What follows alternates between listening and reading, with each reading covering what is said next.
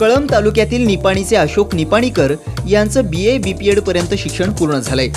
उच्च शिक्षणासोबतच त्यांनी ITIचा अभ्यासक्रमही पूर्ण केला। ITI मुळे त्यांना पुण्यात टेल्को, बजाज यासारख्या कंपनीत काम मिळालं, पण तिथली नोकरी कायमची नव्हती। नोकरी गेल्यानंतर त्यांनी गावचा रस्ता धरला आणि शेती करण्याचा निर्णय घेतला। वडिलोपार्जित 17 एकर शेती करण्यास त्यांनी सुरुवात केली। सुरुवातीला त्यांनी सोयाबीन, ऊस, कापूस, तूर अशा पारंपरिक पिकांचं उत्पादन घेतलं, मात्र त्यातून फारसं उत्पन्न मिळत नव्हतं। त्यामुळे त्यांच्या मित्रांनी त्यांना रेशीम शेती करण्याचा सल्ला दिला। शेती करत असताना पारंपरिक शेती करत होतो।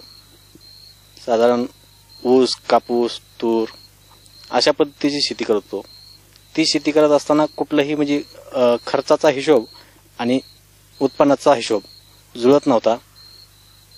त्यामुळे मी गावात राहून दुसरं काय करण्यापेक्षा असं ठरवलं की गावातील इतर शेतकरी, इतर म्हणजे माझे मित्र शेती करत होते, ते त्यांना भेटलो। त्यांना भेटल्यानंतर ते म्हणले की रेशीम उद्योग कर, त्याच्यामध्ये जास्त प्रॉफिट आहे, कुठलाही खर्च नाही।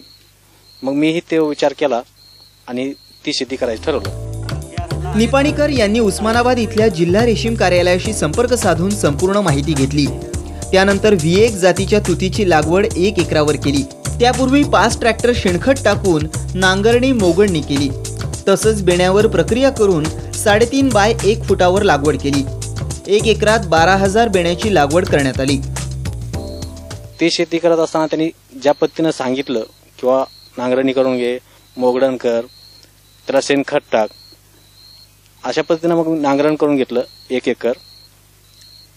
त्याची मोगडण केली, पाळी घातली व त्यात एक साधारण 15 गाड्या बैलगाड्या शेणखत टाकलं। त्यानंतर एक पाळी घालून घेतली। ज्यावेळेस पाऊस पहिला पडला जूनचा,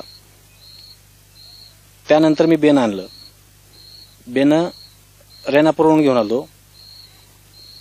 ते बेनं आणल्यानंतर त्याचे साधारण एक 6 इंचाची काडी अशा पद्धतीनं बेनं छाटलं, जसं की आपण ऊस लावतो त्या पद्धतीनंच ते केलं। ते बेनं छाटून 22 टिनमध्ये बुडवलं। 22 टिनमध्ये बुडवून एक 10-15 मिनिटाची प्रक्रिया करून ते बेनं सरळ 3.5 बाय 1 फूट या प्रमाणात ते लावून घेतलं। लावल्यानंतर साधारण 1 महिन्याच्या आसपास त्याला डोळे फुटले आणि बेनं वाढायला लागलं। त्यानंतर मी त्याला खुरपणी करून घेऊन सुपर पोटॅश युरिया या पद्धतीचा एक डोस दिला, पेरून घेतलं ते, आणि तिथून पुढे त्याची वाढ चांगली होत राहिली।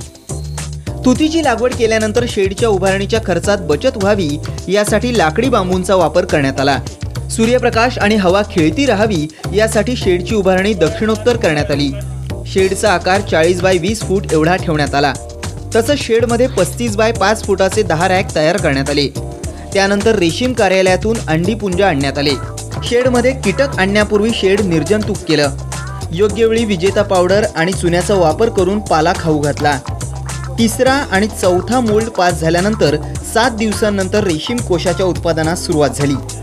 शेड मी साधारण 40 बाय 20 फूट अशा पद्धतीचं दक्षिण उत्तर या दिशेने केलेलं आहे। ते शेड दक्षिण उत्तर करण्याचं कारण असं सांगितलं होतं की हवा खेळती राहते आणि सूर्यप्रकाश पण पूर्णपणे खेळला जातो, त्यामुळे ते दक्षिण उत्तर हे या पद्धतीने शेड केलेलं आहे।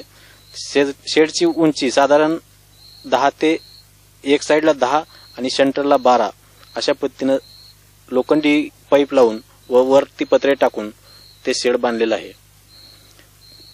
आतमध्ये रॅक साधारण 35 फूट बाय 5 फूट रुंदी अशा पद्धतीचे 2 साईडला रॅक बांधून घेतले आहेत आणि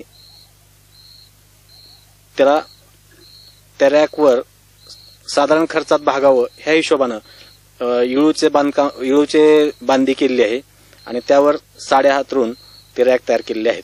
ते अंडे एक त्याच्यावर तारीख दिलेली असती, त्या तारखेच्या आदल्या 2 दिवसानं त्याची ब्लॅक बॉक्सिंग करून ज्या दिवशी हॅचिंगची तारीख होती त्या दिवशी ओपन केले तर ते म्हणजे त्याच्या पूर्ण आळ्या निघालेल्या दिसल्या। त्या आळ्या निघाल्यानंतर आम्ही 3 ते 3.5 दिवस त्याला पाला खाऊ घालून पहिला मोल्ट बसला। पहिला मोल्ट बसल्यानंतर त्याच्यावर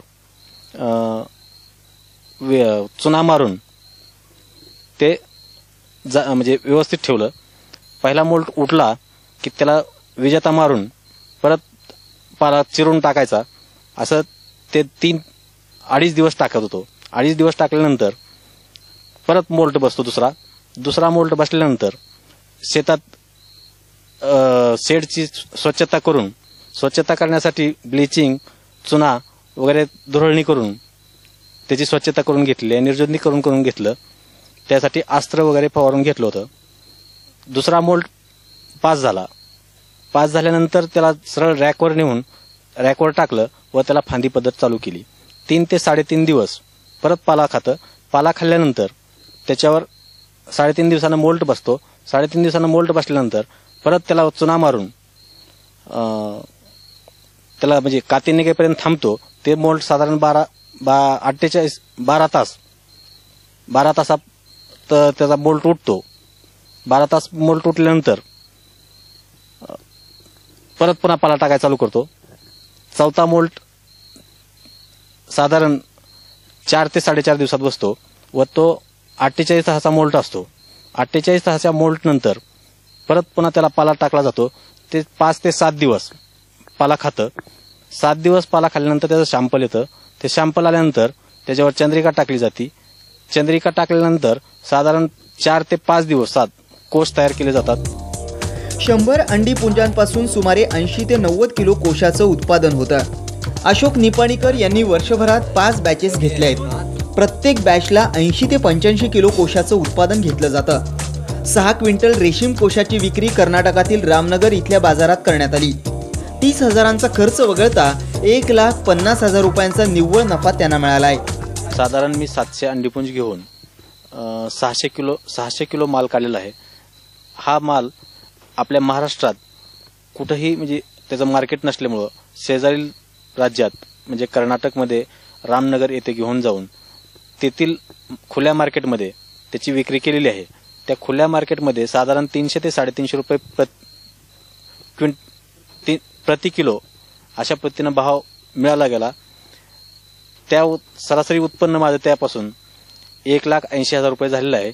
त्या 1,80,000मध्ये माझा इतर मजुरी खर्च 30,000 रुपये झालेला होता. ते 30,000 जाता मला साधारण 1,50,000 रुपये वार्षिक उत्पन्न मिळालेलं आहे.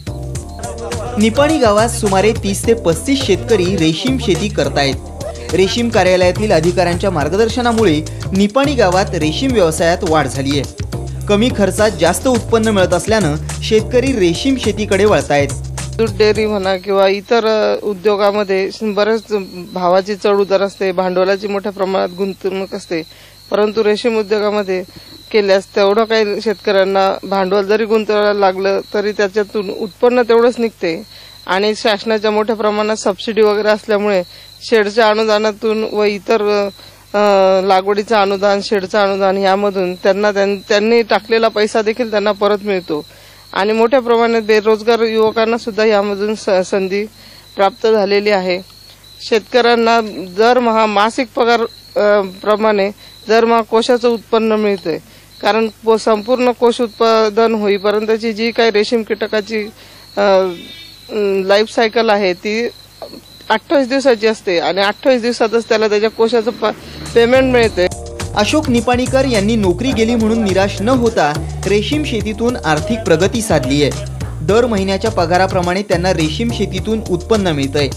भारतात आणि परदेशात रेशीमच्या धाग्याला चांगली मागणी आहे.